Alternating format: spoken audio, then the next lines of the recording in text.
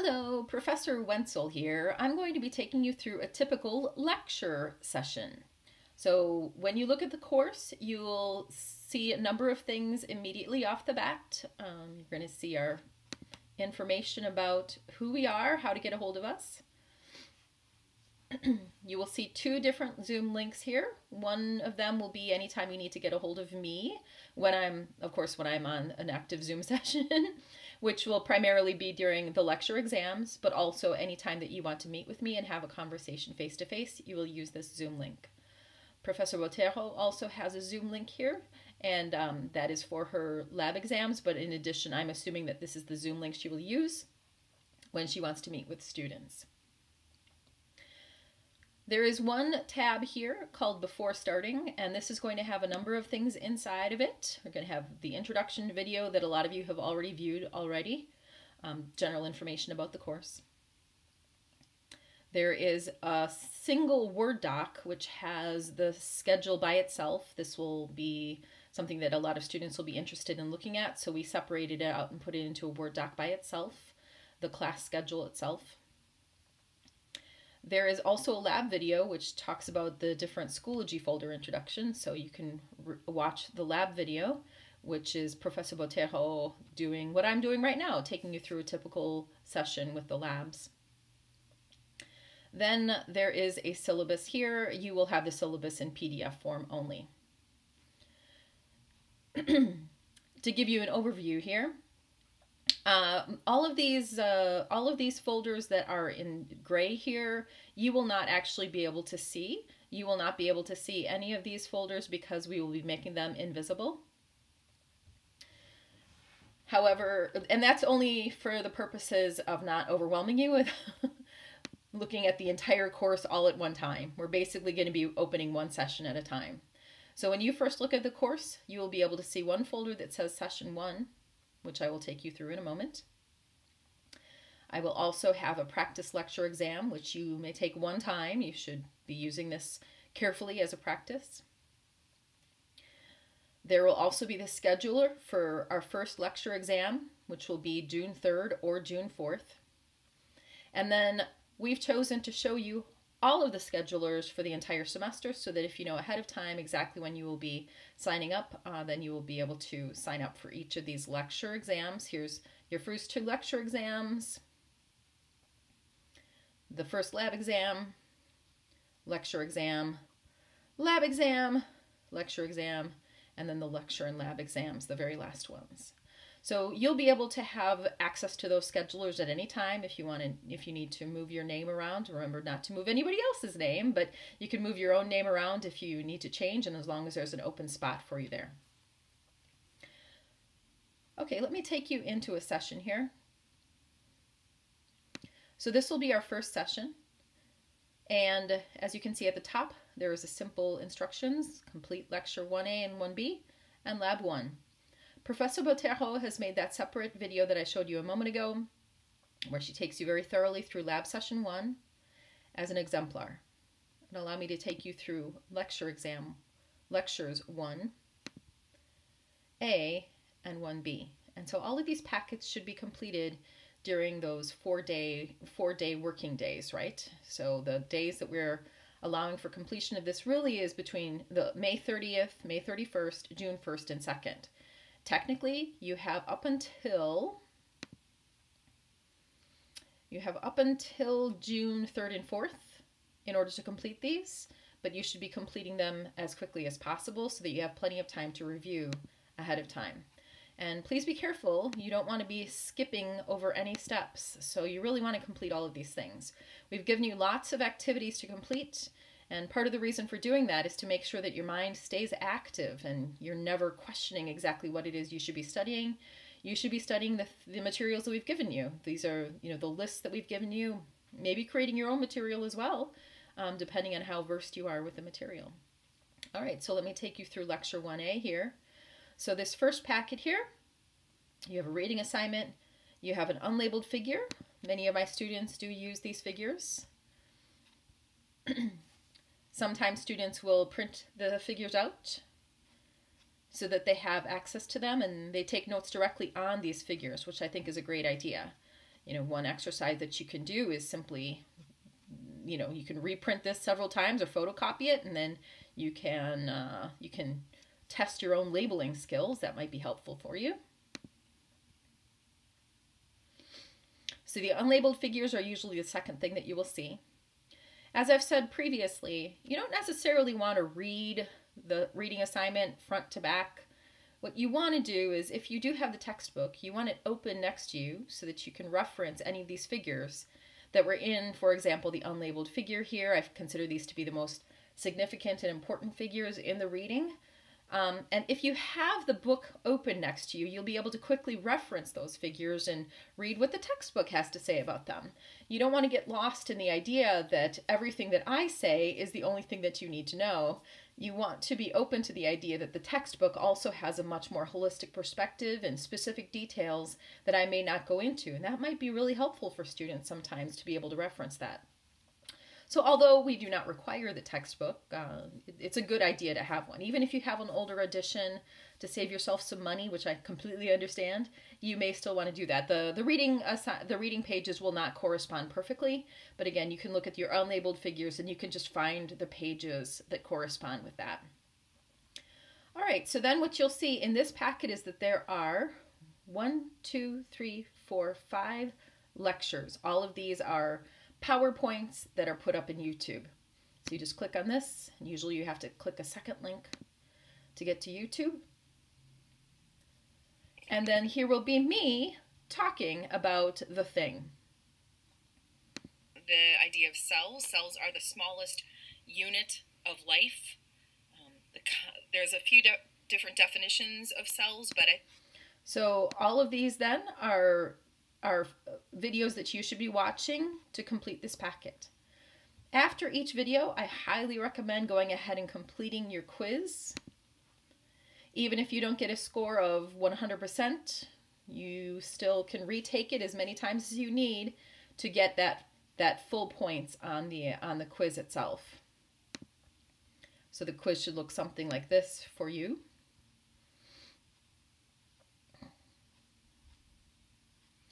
So as you can see, there will be true-false questions, there will be multiple choice questions, there are fill-in-the-blank questions, there are some matching questions. It really just depends on the topic.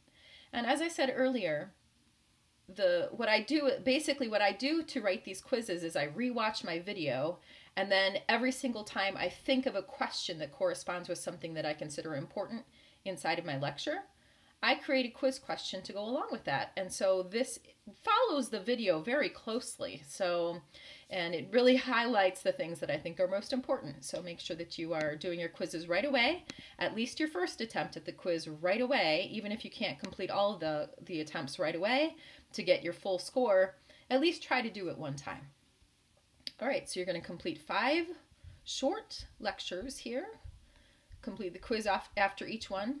And then lastly, there is going to be a video showing a figure or a series of figures that we will be drawing together.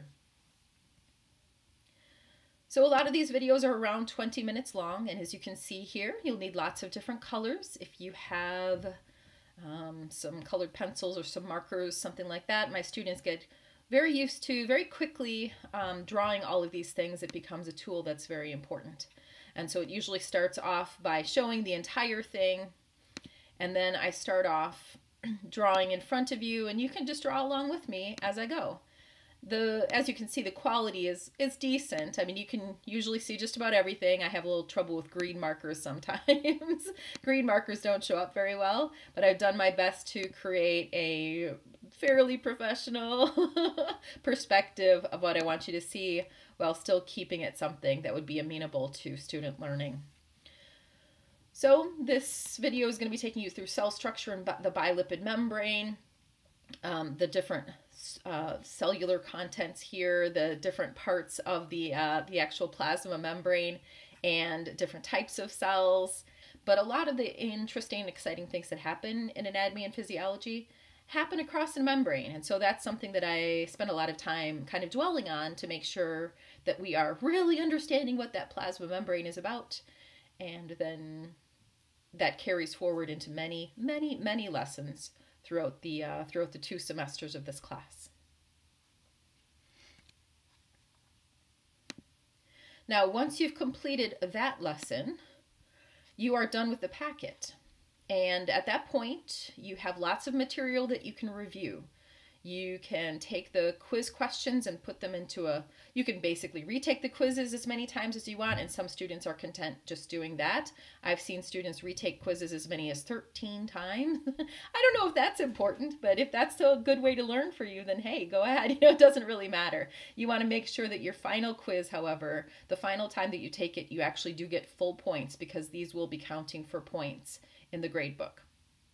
So make sure you get full points eventually, but retake it as many times as you want. You may also want to redraw the figures here. You may want to try drawing them a few times going along with me or using your own notes. And then you also want to try maybe doing it on your own and try doing it without any kind of guidance at all. If you can draw the things that are most important here, if you can draw all of this stuff, then you're in really, really good shape. Because, I mean, the reason why I do exercises where we draw things together is because this kind of active learning is the perfect way to make sure you really are covering all the important details. Make sure as you're going through that you actually do interact with all of the things that are said here. For example, up here, I draw a phosphate group. It's phosphorus in the center, the P, and then it's got oxygens, and you'll notice the number of double bonds, the single bond, the negative charge there. All of those things are actually important. So, for example, if I were to ask you on a test, please draw a phosphate group in its molecular configuration, this is what I would be asking for, and I'd be wanting all of that detail. Especially since technically when you take an exam, you could just have all of your notes right next to you. I am definitely going to be looking for all of the details that I find important. I won't be letting a lot of things go because I know that you are capable, because technically you do have the ability to reference your notes.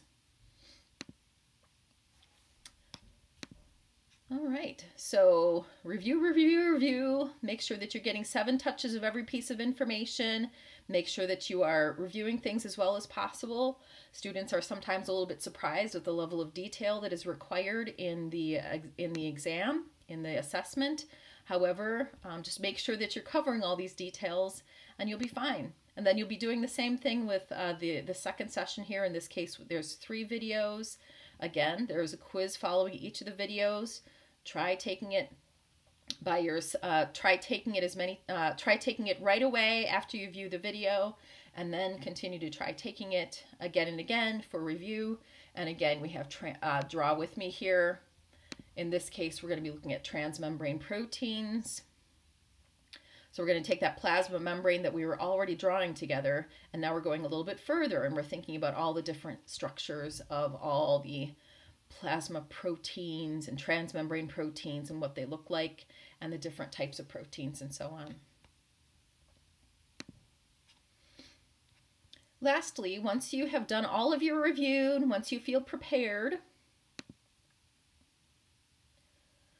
you can go back into the regular course, and you'll be ready to take the exam.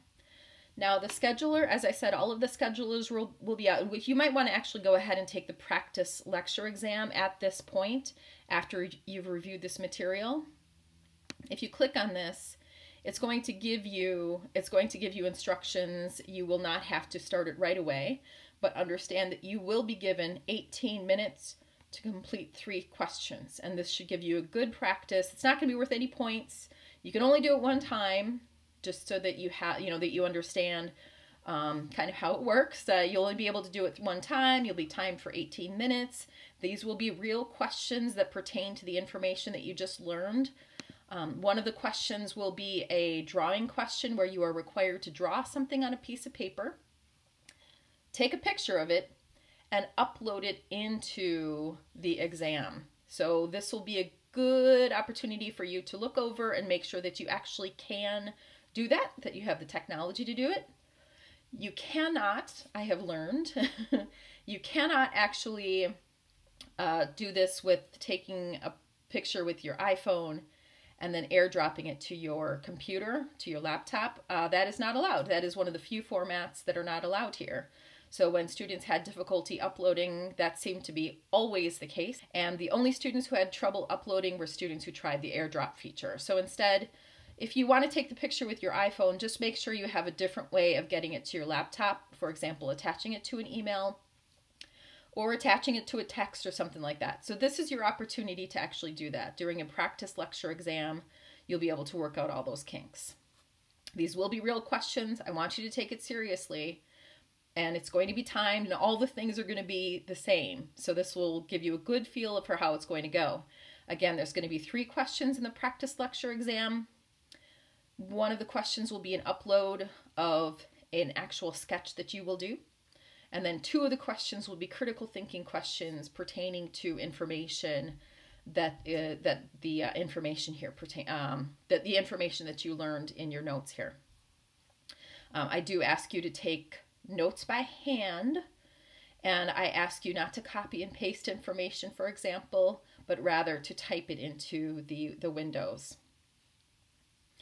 All right, so once you've taken your practice lecture exam, you may have already gone ahead and scheduled your lecture exam. You'll have to click on this title again. Here you can see that there's 2 different times that you can take the exam. You can take the exam on June 3rd, or you can take the exam on June 4th. 3 p.m. on June 3rd or 8 a.m. on June 4th. And there are a number of slots here, but I can actually have more than the number that is here. I didn't know how many slots I would need, so we're just going to see how it goes. If you need to add more slots, I think you can probably just do that. I'm not really sure, but you can just, I don't know, if you're having trouble with it, just send me an email and I'll add your name to the list or whatever. All right, so then once you've scheduled yourself, you show up at that time. Go ahead and you don't have to click on the Zoom link, but I will be on the other end of this if you have any issues at all. I've had students kind of thinking, oh, I have to check in with Professor Wenzel before. Nope, you don't have to do anything like that. You can just go ahead and take your lecture exam, and you can just click on this link, and it will be behind the link here to take your exam. Only click on the Zoom link if you actually have any issues. For example, if there's a question that's a little bit ambiguous or something like that, go ahead and click on the Zoom link and ask me the question. I have no problem with that at all. You just don't have to check in with me before you start. Okay. You can take the practice lecture exam on your own. This will not be during a Zoom session. You can take it at any time. It will be open for you to take, but you can only take the lecture exam on those 2 times that are scheduled. All right, so then, as time goes by, we'll be opening more and more sessions. If there's any time that you need a session open ahead of time, we will make it available only to you. The main reason we don't open sessions ahead of time is we don't want to overwhelm students and we don't want any kind of confusion. In the past, when I've opened these kind of sessions early, sometimes students will get confused and they will end up completing work that they didn't need to, and they unfortunately didn't complete the work that was actually due that day, or something like that happens. And so I want to be really careful that sessions are not always open if they're not pertinent at that moment. So Professor Boterho and I have not decided yet whether we're going to close sessions down as we go, but we certainly won't be opening them early unless we are specifically requested to do so. So you can see, again, a lot of these are shaded because a lot of this information you won't need quite yet. We will be going week by week, session by session, and only opening the session once students need that information. All right, so that's about what I wanted to say today about how you're going to make your way through these different packets. I really look forward to teaching this class. Students who have had me in the past will be very acquainted with the way that I do things, so this is very similar to the classroom experience that they have had, with a couple of twists. There's a couple of things that are a little unusual, but it should be fairly familiar to them. Students who have not taken my class before, of course, it will be a little bit of getting used to. But I think that you'll be getting used to it fairly quickly. It won't be, it's fairly straightforward. Everything is kind of out there in front of you. There is a lot of work to be gotten through. We were very serious when we said that you needed hours upon hours and upon hours in order to actually complete all these things properly. We make sure to have plenty of exercises in place so that students are really completing everything in the to the best of their abilities, and it's kind of all put out in front of you. You just need to spend your time looking it over, thoroughly studying, doing everything in your power to get the information into your noggin before you take the exam. And I think that you'll be okay as long as you really spend that time really focusing in on the course and making sure that you are understanding things as you go along, completing all of the assignments, never skipping over anything, never taking shortcuts. Make sure you're really focused in on this. All right, everybody, good luck. We'll see you online.